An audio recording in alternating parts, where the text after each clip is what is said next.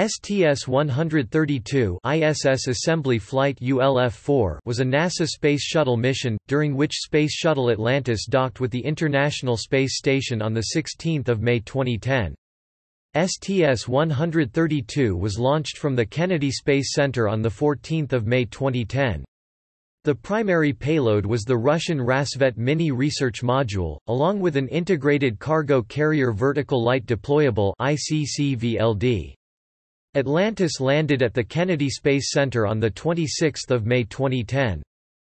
STS-132 was initially scheduled to be the final flight of Atlantis, provided that the STS-335, STS-135 launch on need rescue mission would not be needed.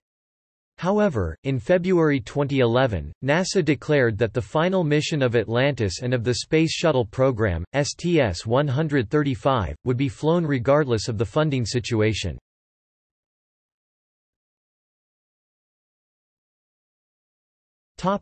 Crew.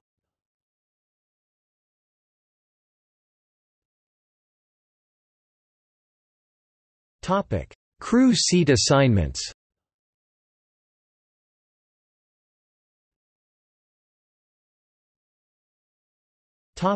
Mission payload.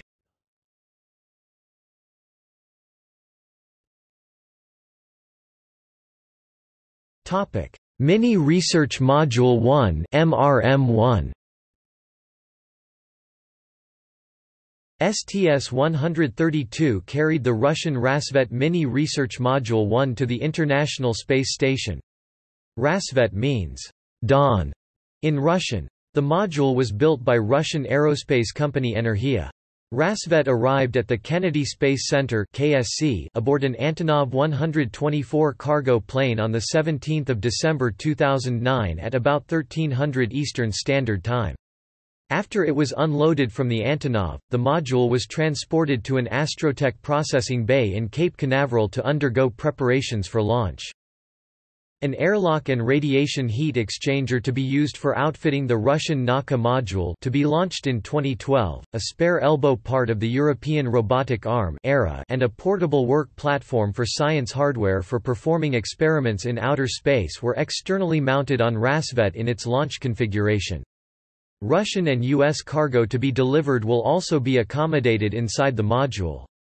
The volume for cargo and science inside MRM-1 is 5 cubic meters. Rassvet was outfitted with ISS standard grapple fixtures that allowed the module to be unloaded from the payload bay of Atlantis using the station's robotic arm.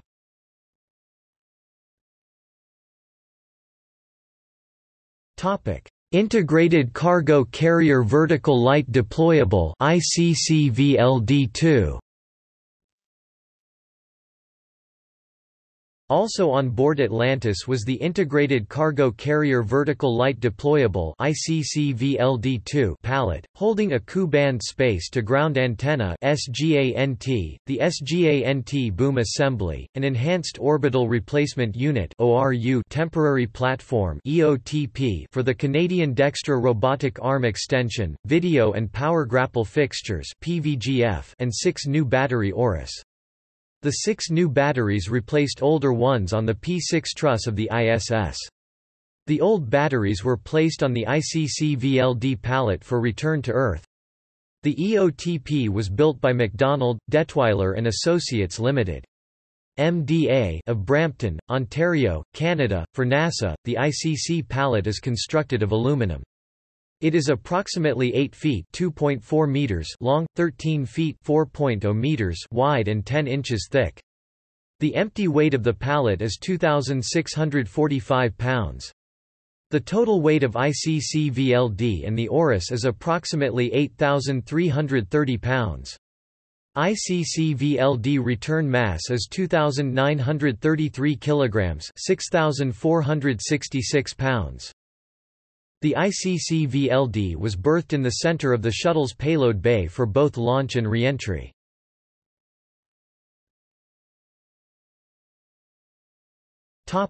Other items. In addition to the standard official flight kit (OFK) flown inside a locker on the mid-deck, 2 lightweight tool stowage assemblies were modified to fly memorabilia and then were stowed to the left and right of Atlantis airlock in the shuttle's payload bay. A compact disc (CD) containing the digital copies of all entries submitted to NASA's Space Shuttle Program commemorative patch contest was also flown aboard Atlantis.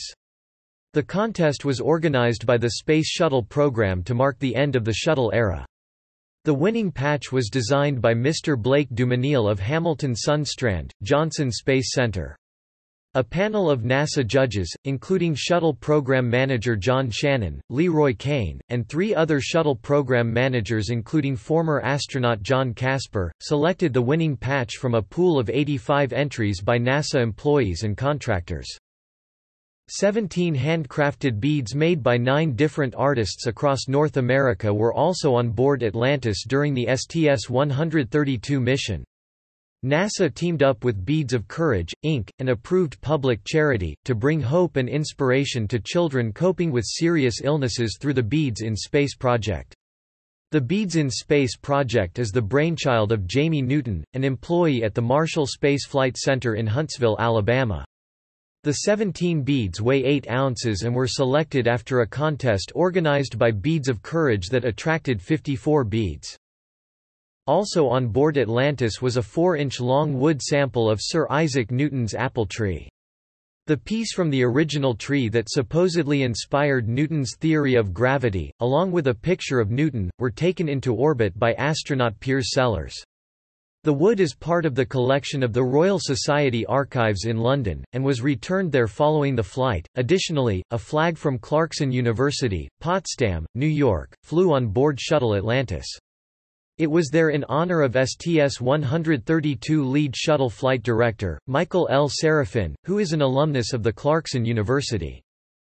A comprehensive list of STS-132 items that were carried aboard Atlantis and their descriptions can be found in the official flight kit.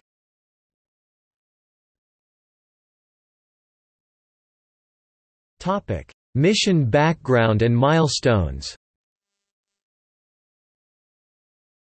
The mission marked 163rd NASA manned space flight, 132nd shuttle mission since STS-1, 32nd flight of Atlantis, 34th shuttle mission to the ISS, 11th flight of Atlantis to the ISS, 3rd shuttle flight in 2010, 107th post-Challenger mission, 19th post-Columbia mission. NASA arranged a tweet-up to cover the launch of the STS-132 mission. 150 people attended the event from more than 30 U.S. states, the District of Columbia, Puerto Rico, Belgium, the Netherlands, New Zealand and the United Kingdom. The tweet-up participants met with shuttle technicians, managers, engineers and astronauts, took a tour of the Kennedy Space Center and viewed the launch of Atlantis.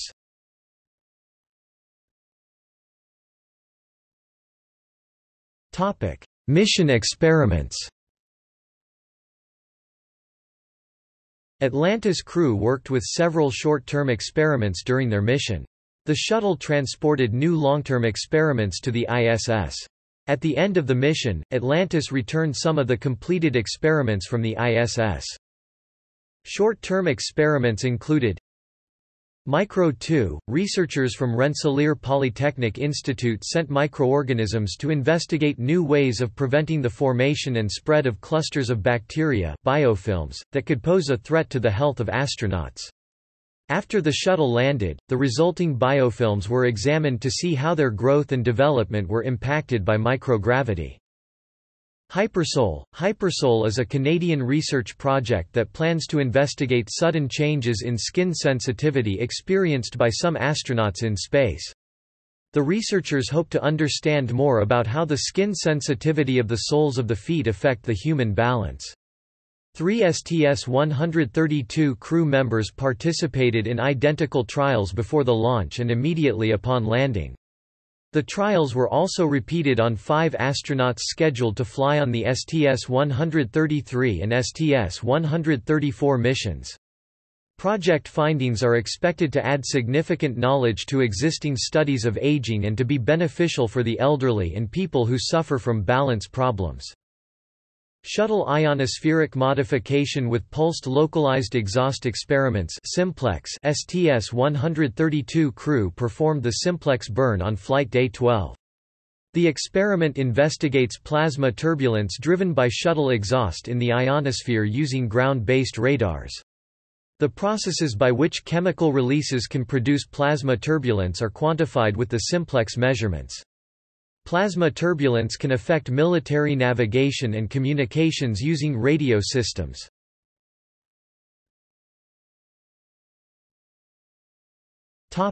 Shuttle processing.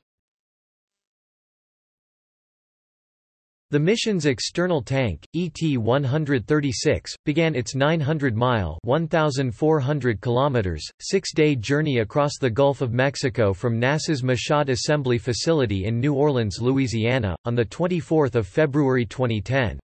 ET-136 measured 154 feet (47 meters) long and 28 feet (8.5 meters) in diameter.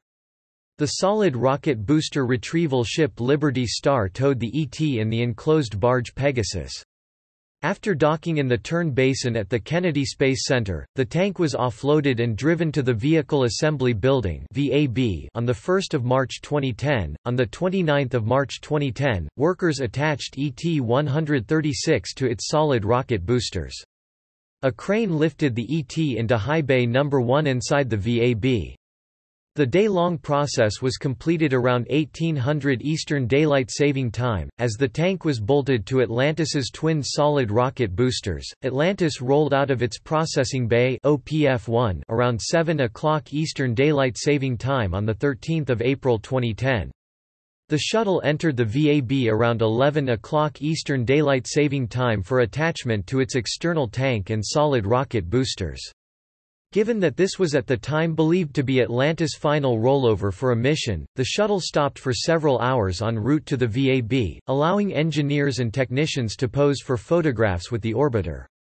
The rollover occurred exactly 25 years after Atlantis first arrived at the Kennedy Space Center, after a cross-country trip from the shuttle factory in Palmdale, California.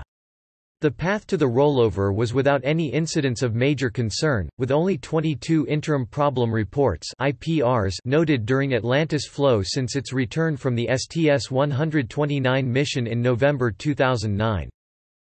The transport canister containing the STS-132 payload arrived at Pad 39A on 15 April 2010 ahead of Atlantis rollover to the launch pad. The canister was shaped like the shuttle's 60-foot (18 meters) long payload bay. Packed inside it were the MRM-1 module and the cargo-carrying pallet ICC-VLD. Space Shuttle Atlantis began its rollout to launch Pad 39A at 23:31 Eastern Daylight Saving Time on 21 April 2010. The complete shuttle stack and mobile launch platform were secured to the launch pad structure at 6:03 Eastern Daylight Saving Time on the 22nd of April 2010.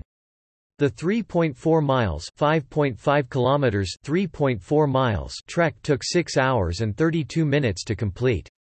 The rollout was originally planned for the evening of 19 April 2010, but wet weather and thunderstorms on the Space Coast caused several delays. STS-132's payload was installed in the shuttle's cargo bay on 25 April 2010. Pad engineers preparing Atlantis had noticed paint peeling from shuttle's main payload, the MRM-1 module. Although the problem was declared to have no impact on the operation of MRM-1, it holds a potential threat of releasing debris on orbit. Engineers also noted MRM-1 cycled its fire and smoke detector self-test several times. Similar events occurred during Atlantis' STS-129 mission in November 2009 when shuttle and station crew were awakened consecutive nights by false depressurization and fire alarms that originated from the MRM-2 module. An agency-wide Flight Readiness Review (FRR) was held at KSC in Florida on 5 May 2010 to discuss Atlantis launch preparations. At the end of the review, top NASA managers made the decision to officially set the launch for 14 May 2010 at 14:20 Eastern Daylight Saving Time. NASA held a post-news conference to brief about the results of the FRR. The briefing was broadcast on NASA TV and was attended by NASA's Associate Administrator for Space Operations, William Gerson Meyer, Space Shuttle Program Manager John Shannon and Space Shuttle Launch Director, Michael Leinbach. Mr. Shannon mentioned that, firstly, ceramic inserts around Atlantis windows and forward rocket pod were tested after an insert loosened during Discovery's re-entry on STS-131, posing a potential impact threat. The inserts had been reinstalled onto Atlantis using a thicker braided cord to reduce the chances of a backing out. Secondly, it was mentioned that engineers had reviewed work to confirm that all systems on Atlantis' Ku-band antenna were in place. The testing had been provoked after the failure of that communication system during STS-131. Mr. Leinbach also acknowledged the skills and experience of the engineering teams and thanked the engineers who had successfully resolved hypergolic loading issues. Hypergolics are chemicals that ignite when they come in contact with each other. The propellants are used in the reaction control system that steers the shuttle in space. A booster rocket segment that had first flown 25 years before on Atlantis' maiden flight STS-51J was used to help fly STS-132. The aft dome on the left solid rocket booster that lifted off to support Atlantis' STS-132 mission first launched STS-51J on 3 October 1985. Including STS-132, 18 of Atlantis' 32 flights were represented by the booster's segments.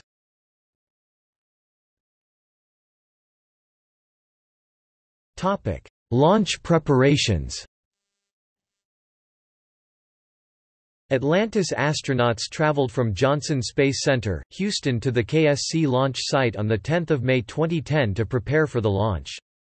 The crew, arriving in 4 Northrop T-38 Talon jets, landed on the shuttle landing facility around 1849 Eastern Daylight Saving Time. The official countdown to liftoff started on the 11th of May 2010 after the countdown clocks at KSC were activated at 1600 Eastern Daylight Saving Time, ticking backward from the T-43 hour mark.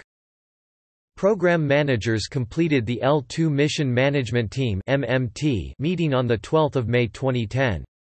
At the end of the 18-minute-long meeting, management team officially cleared Atlantis for launch. NASA held a pre-launch news conference to reveal the outcomes of the MMT and to brief the press on the upcoming launch.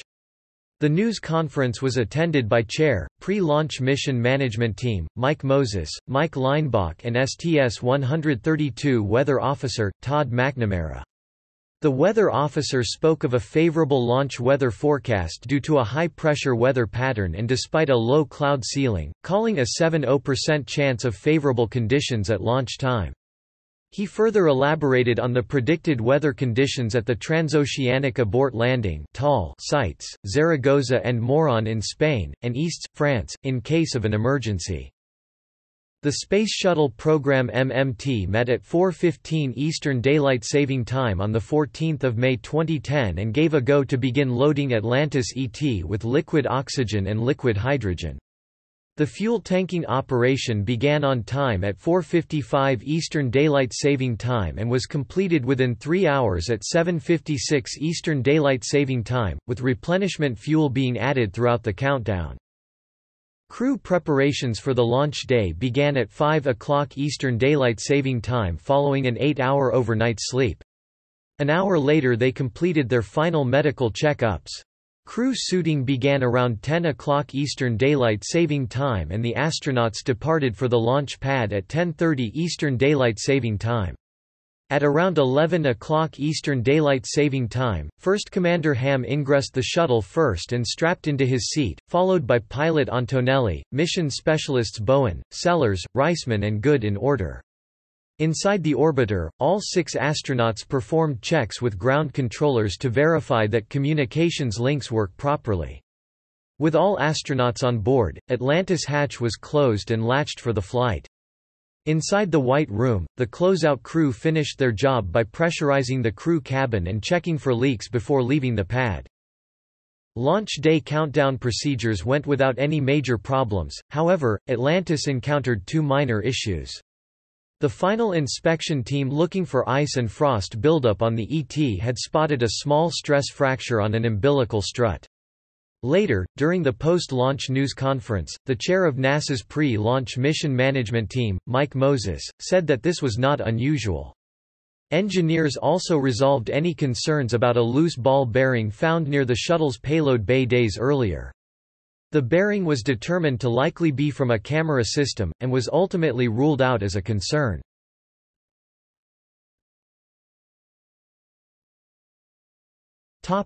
Mission timeline.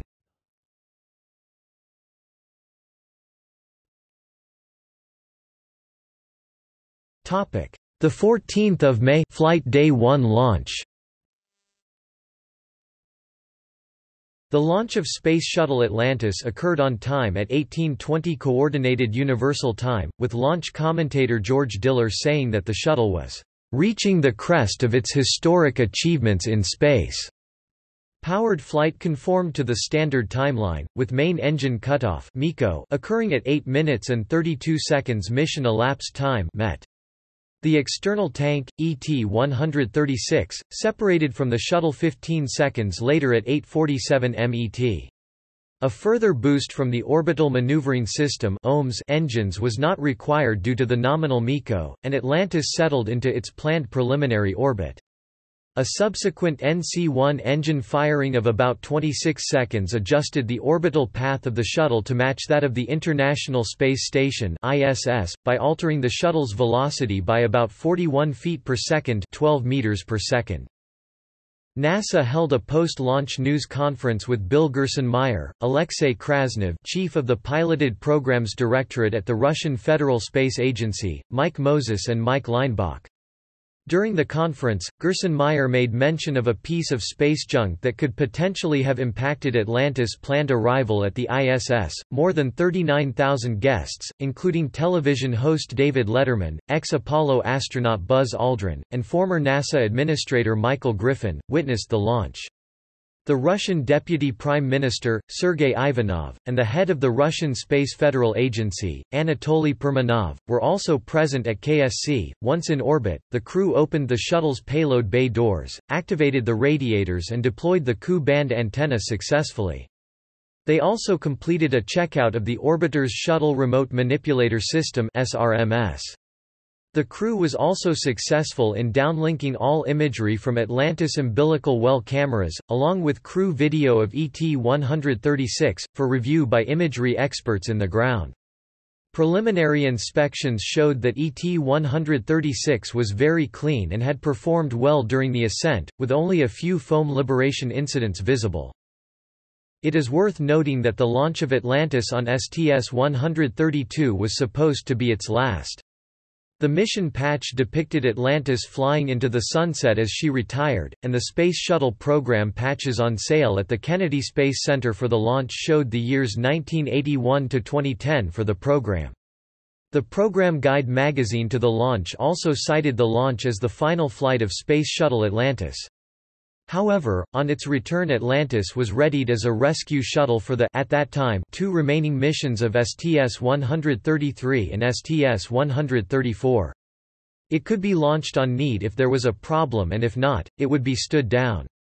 Then, later in 2010, NASA decided to fly the previously provisioned STS-135 mission and chose Atlantis for the flight, given that Discover and Endeavour were earmarked for STS-133 and STS-134 respectively.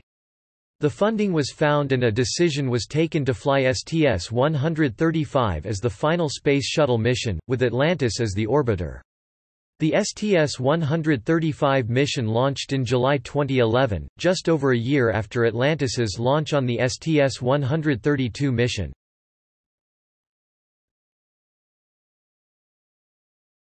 The 15th of May, Flight Day 2 TPS survey.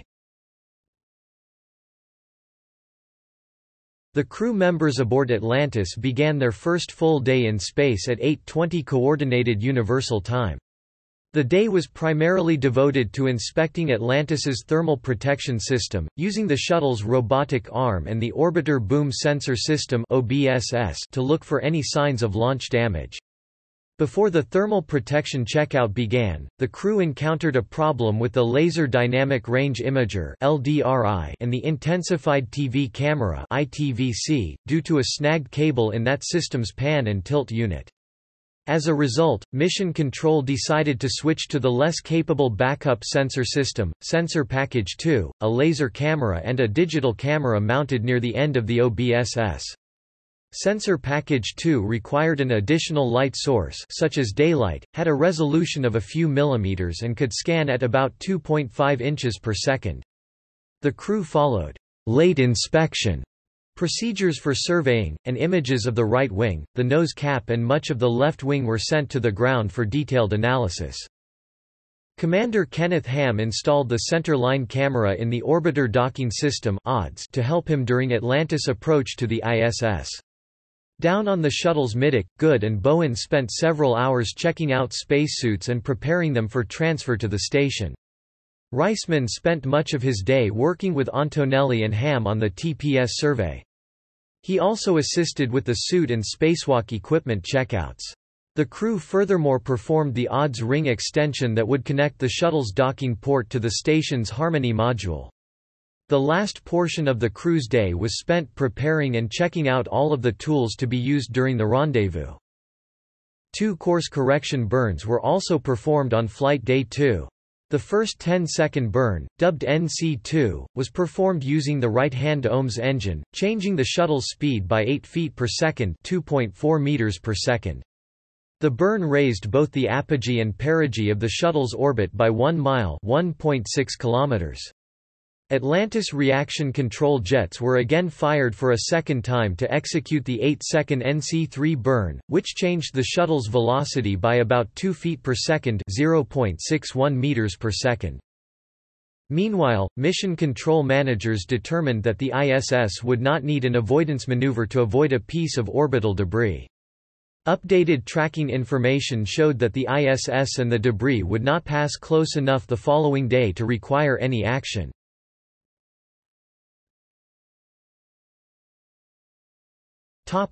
The 16th of May, Flight Day 3 docking. The STS-132 crew began their day at 7:20 Coordinated Universal Time and prepared to dock with the ISS. Commander Ken Ham performed a series of rendezvous burns NH, NC4 and TI to boost the orbit of Atlantis to match with that of the ISS. The longest of these, the 1-minute 24-second long orbit raising maneuver or NH burn, changed Atlantis velocity by 132 feet per second, and placed the shuttle into a new 212 by 145 miles 233 kilometers orbit. A 63-second circularization burn, known as NC4, boosted Atlantis into a 214 by 210 mile 340 kilometers orbit. At 11:40 Coordinated Universal Time, with about 9 miles 14 kilometers separating the shuttle and the ISS, Commander Ken Ham performed the final 12-second terminal initiation (TI) burn, firing the left OMS engine of Atlantis. By 13:26 Coordinated Universal Time, with Ken Ham flying the shuttle from the aft flight deck, Atlantis positioned itself beneath the ISS and began the 360-degree flip rendezvous pitch maneuver (RPM). As the shuttle's underside rotated into view, 3 ISS crew members, Oleg Kotov using a camera with a 400 mm lens, and Timothy Creamer and Soichi Noguchi using 2 800 mm lens cameras, took 398 photographs of Atlantis' belly, as part of post-launch inspections of the thermal protection system. Atlantis docked with the ISS Pressurized Mating Adapter 2 at 14:28 Coordinated Universal Time as the two orbited 220 miles (350 kilometers) over the South Pacific Ocean. After docking, the ISS was reoriented by the small vernier thrusters on Atlantis to minimize the risk of micro-meteoroid orbital debris (MMOD) impacts upon the shuttle. A series of leak checks were done on both sides of the hatch by the shuttle and station crews, before the hatches were opened at 16:18 Coordinated Universal Time. After a brief welcoming ceremony by the station crew, Atlantis astronauts received the standard station safety briefing.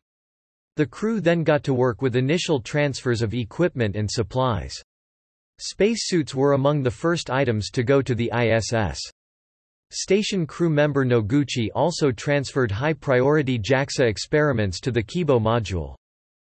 Sellers and Expedition 23/24 astronaut Tracy Caldwell Dyson got to work on their joint task to relocate the ICC-VLD cargo pallet.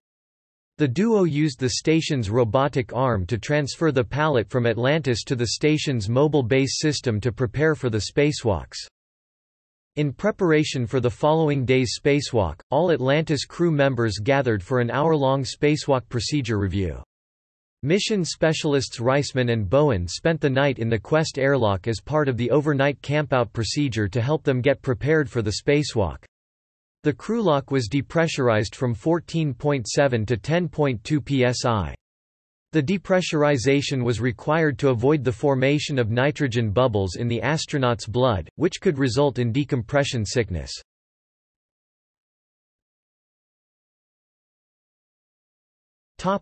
The 17th of May, Flight Day 4 EVA 1. After the morning wake-up call, Mission Control Capcom Shannon Lucid informed the shuttle crew that no detailed flight inspection would be required on the next day.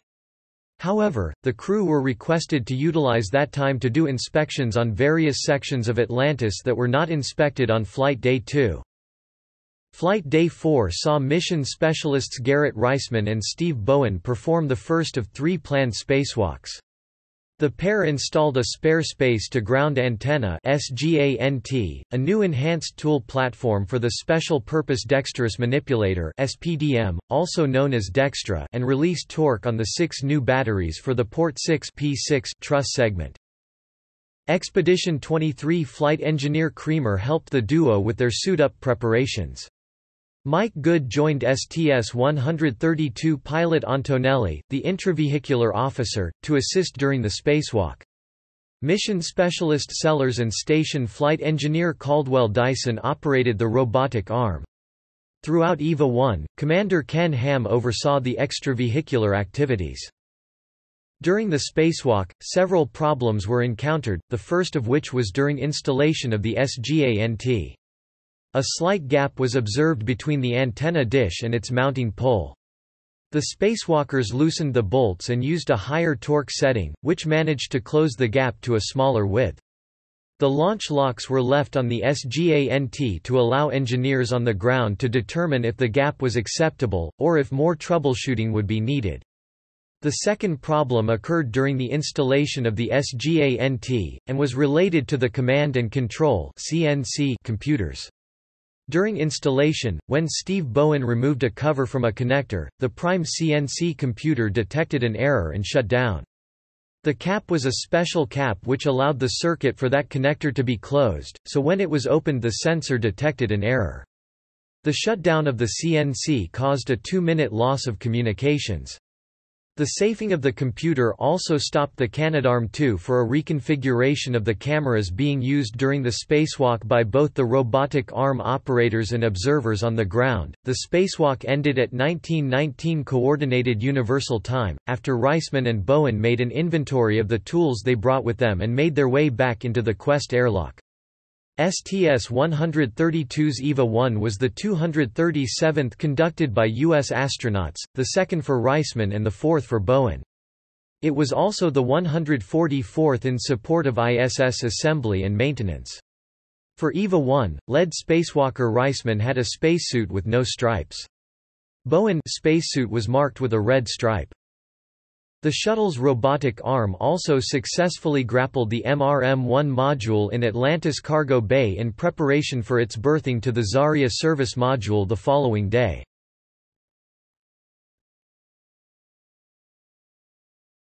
The 18th of May, Flight Day 5 MRM-1 installation.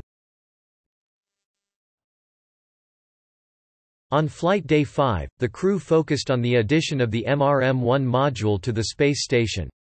Commander Ken Ham and pilot Tony Antonelli maneuvered Atlantis robotic arm to unberth MRM-1 from the shuttle's payload bay at 9:49 Coordinated Universal Time, and handed it off to the station's Canadarm2 at 10:14 Coordinated Universal Time. Mission specialists Garrett Reisman and Piers Sellers, working from inside the station's cupola, then maneuvered the Canadarm2 arm to deliver MRM-1 to its new position, the Earth-facing port of the Zarya service module. The docking occurred at 12:20 Coordinated Universal Time when the shuttle station stack was flying above Argentina.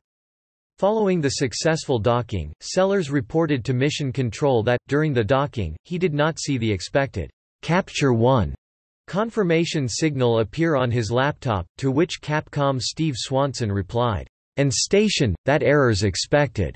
The reason you didn't get Contact 1 is because Garrett did too good of a job flying. He went right down the middle and got a hole in one." Expedition 23 Commander Oleg Kotov also monitored the activities from the Russian segment, as the MRM-1 began its automated docking sequence for the final attachment to the Zarya module. The berthing marked the first time that the Russian automated docking system has been used along with the station's robotic arm.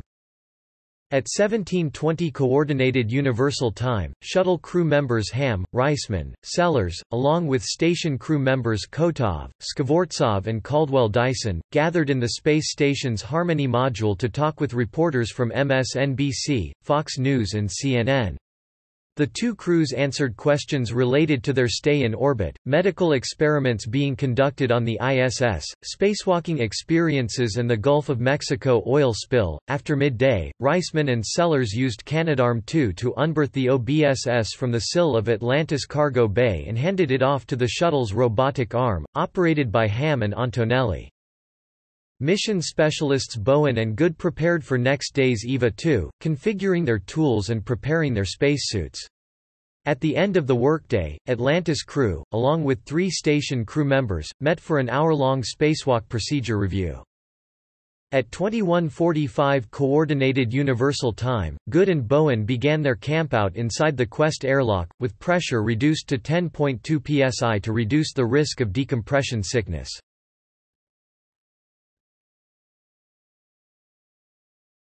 The 19th of May, Flight Day 6 EVA-2. The primary task on the mission's second spacewalk, EVA-2, was to remove and replace batteries on the station's Port 6 truss. The spacewalk got underway at 10:38 Coordinated Universal Time, more than 25 minutes ahead of the scheduled start, which already had been moved up 30 minutes. Lead spacewalker Bowen's first task was to remove a cable snag in the OBSS's pan and tilt mechanism. Bowen looped a tie wrap on 2 cables to relieve the snag and completed the task in less than 30 minutes, while Good began work with the batteries. Although the initial plan was to replace 3 batteries, the 2 astronauts managed to replace an additional 4th battery during EVA-2. The batteries Bowen and Good replaced had originally been launched in November 2000. After the battery work and cleanup of the area, Bowen and Good moved on to the new backup Ku-band antenna on the Z1 truss. They tightened bolts holding the antenna's dish to its boom, closing a gap left there after EVA-1. Good performed a wiggle test and confirmed that 2 spacewalkers did not see any signs of motion in the antenna-mast interface. They then removed the antenna's launch locks, leaving the antenna ready to operate. During EVA-2, Commander Ken Ham provided photo and television support, and pilot Tony Antonelli served as the spacewalk choreographer. ISS crew member Tracy Caldwell-Dyson also assisted with spacewalk preparations. EVA-2 marked the 238th conducted by U.S. astronauts, the 5th for Bowen and the 3rd for Good. It was also the 145th in support of International Space Station assembly and maintenance.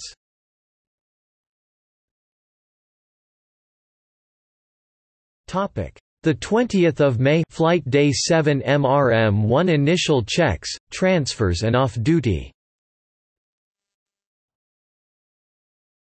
On flight day 7, the crew spent a few hours of off-duty time in the afternoon, but otherwise were largely focused on preparations for EVA 3. Earlier in the day, at 10:52 Coordinated Universal Time, following leak checks, ISS Expedition 23 commander Oleg Kotov and flight engineer Alexander Skvortsov opened the hatch to the MRM-1 module. They wore eye and breathing protection as a standard precaution when entering a new module. Kotov reported that some metal filings were drifting around inside the new module as unpacking activities gathered pace, although initially he reported the interior of MRM-1 looked clean. Flight controllers both in Houston and Moscow worked with the crew to develop a technique for safely removing the floating debris. At 12:25 Coordinated Universal Time, shuttle crew members Ken Ham, Tony Antonelli, Piers Sellers, and ISS flight engineer Tracy Caldwell Dyson, talked with the Associated Press, Fox News Radio, and CBS News. Ham also joined in with past and present members of Mission Control to recognize Lonnie J. Schmidt as the first flight controller to reach his 100th shuttle mission. During the day, Ham, Antonelli and Sellers transferred equipment, supplies and experiments between Atlantis and the ISS. Mission specialists Mike Good and Garrett Reisman prepared for EVA 3, configuring tools and preparing suits and the Quest airlock. Ham, Antonelli and Sellers also joined them to review the procedures. As part of the campout procedure, the two spacewalkers spent the night in the Quest airlock, with its air pressure reduced to 10.2 psi.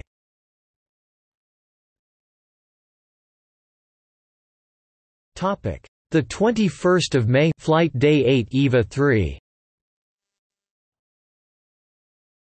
On Flight Day 8, Mike Good and Garrett Reisman completed EVA 3, the third and final spacewalk of the STS-132 mission.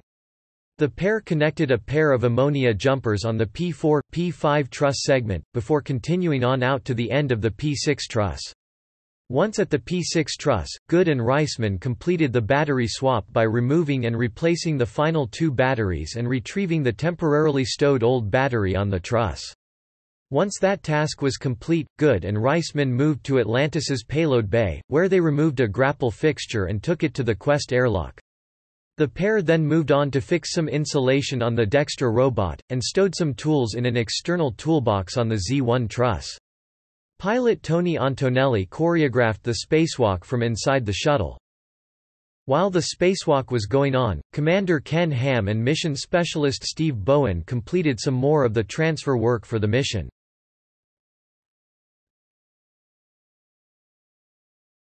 The 22nd of May, Flight Day 9 ICC-VLD re-installation and off-duty.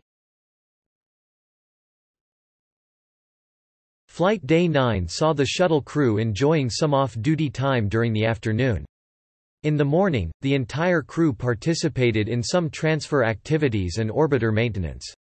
The ICC-VLD was also berthed back aboard Atlantis Payload Bay, having completed its tasks for this mission.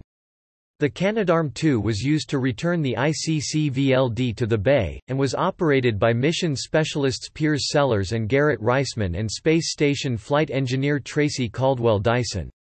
The ICC-VLD re-installation operation began just after 4:30 a.m. Eastern Daylight Saving Time, and was completed at 5:50 a.m. Eastern Daylight Saving Time. The shuttle crew and Caldwell Dyson also answered some questions from elementary and middle school students from around the U.S. Students from 12 NASA Explorer schools had submitted their questions earlier by video. The combined shuttle station crew also shared a joint meal before the shuttle crew enjoyed 2.5 hours of off-duty time starting at 11:05 a.m. Eastern Daylight Saving Time.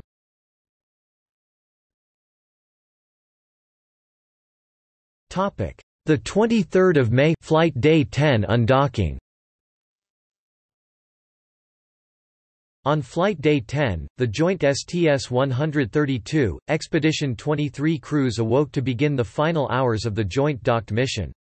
The crews completed the final time-sensitive transfers of the mission, which included scientific research samples that need to be kept cold. Once these transfers were completed, the two crews held a joint crew news conference and took a crew photo, and later, prior to hatch closure, held a mutual farewell ceremony.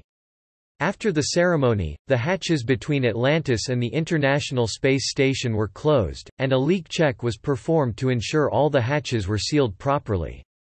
The shuttle undocked from the ISS at 15:22 Coordinated Universal Time, a little more than 2 hours after the hatches were closed. At the time of the undocking, the two spacecraft were orbiting 220 miles (350 kilometers) above the Southern Ocean southwest of Perth, Australia. The shuttle, guided by pilot Tony Antonelli, backed away from the ISS to a distance of about 400 feet (120 meters), at which time Antonelli began conducting a fly-around of the space station, so that crew members on both the ISS and shuttle could get photos of both vehicles. Once the fly-around was complete, the shuttle crew conducted 2 separation burns to move Atlantis away from the space station.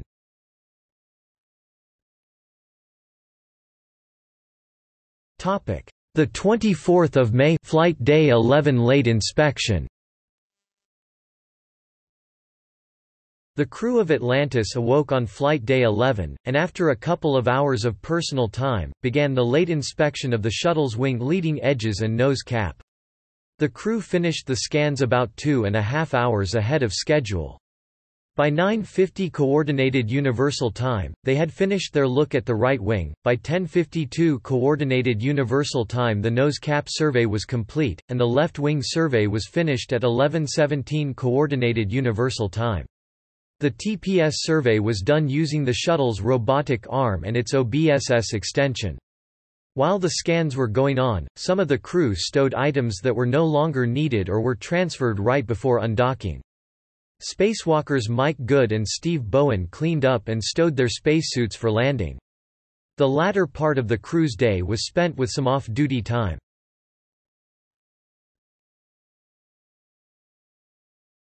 The 25th of May, Flight Day 12 landing prep. Atlantis astronauts devoted Flight Day 12 to preparing for the shuttle's landing.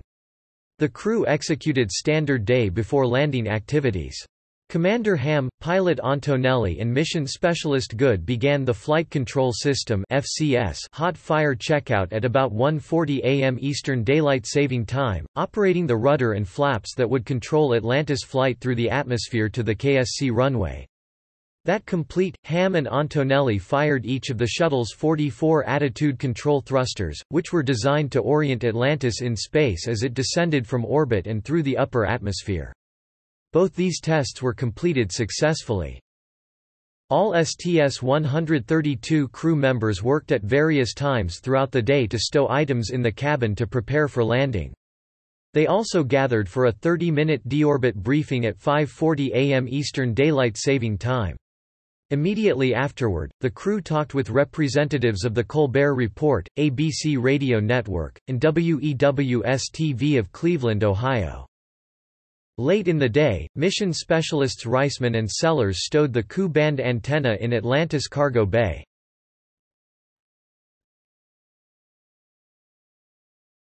The 26th of May, Flight Day 13 re-entry and landing. The STS-132 crew awoke at 12:20 Eastern Daylight Saving Time, 4:20 Coordinated Universal Time. At about 7:40 Coordinated Universal Time, the astronauts began deorbit preparations, and closed the payload bay doors at 9:01 Coordinated Universal Time. The deorbit burn initiated at 11:42 Coordinated Universal Time, 220 miles (350 kilometers) above Indonesia, and terminated at 11:45. At an altitude of 400,000 feet (120,000 meters) and a speed of Mach 25, Atlantis began re-entry at 12:16. At about 12:23 Coordinated Universal Time, Atlantis began its S-rolls, to bleed off speed and energy during re-entry. At about 12:29, the shuttle was more than 40 miles (64 kilometers) above the Earth and 2,000 miles (3,200 kilometers) from KSC, traveling at Mach 22. At 12:34, Atlantis was about 180,000 feet (55,000 meters) up, traveling at about 9,200 miles per hour, and was 600 miles (970 kilometers) from the runway. At about the same time, the shuttle was experiencing maximum re-entry heating conditions, peaking at about 2,900 degrees Fahrenheit, lasting about 2 minutes. At 12:39, long-range cameras at KSC spotted the shuttle gliding towards the runway at an altitude of 16 miles (26 kilometers) and a distance of 77 miles (124 kilometers) from KSC. At 12:44, Commander Ken Ham took manual control of the orbiter for landing as it glided below the 50,000-foot (15,000 meters) mark. Atlantis landed on its main wheels on runway 33 of Kennedy Space Center's Shuttle landing facility at 8 hours 48 minutes and 11 seconds Eastern Daylight Saving Time, 12 hours 48 minutes and 11 seconds Coordinated Universal Time.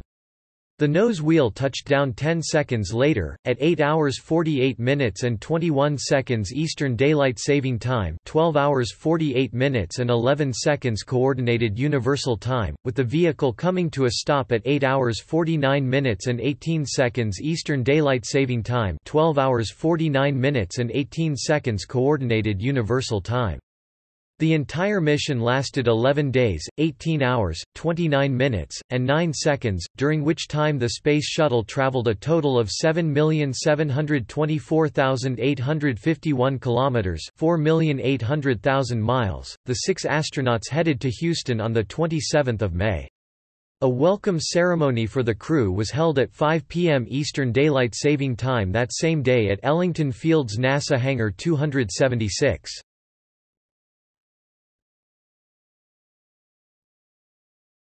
Spacewalks. 3 spacewalks were conducted to replace 6 aging batteries and to stage spare components outside the station, including a secondary Ku-band antenna and spares for the Canadian Dextre robotic arm extension.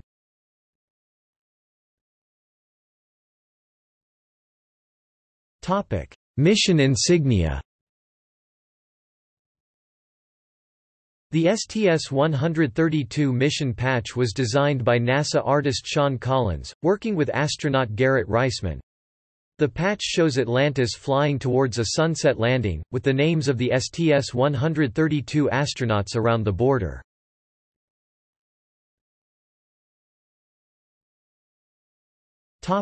STS-132 mission decal. During the standard post-flight inspection of Atlantis, a United Space Alliance inspector found a STS-132 mission decal accompanied by an inscription, "The first last flight of Atlantis left Earth on 14 May 2010 from Pad 39A", together with the crew's signatures. The worker had found it tucked away on the upper side of locker A16 while scanning the area with a mirror. Moreover, he said the note must have been written in orbit, since otherwise the author would have had to stand on their head to write it. At the time the note was written, STS-132 was indeed the last planned mission of Atlantis. However, one further mission was ultimately approved for the shuttle, STS-135, which will be the last flight of both Atlantis and the Space Shuttle program.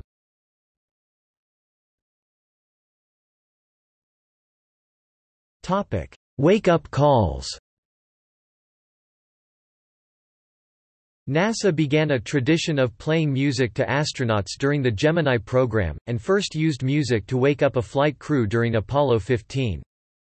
Each track is specially chosen, often by the astronauts' families, and usually has a special meaning to an individual member of the crew, or is applicable to their daily activities.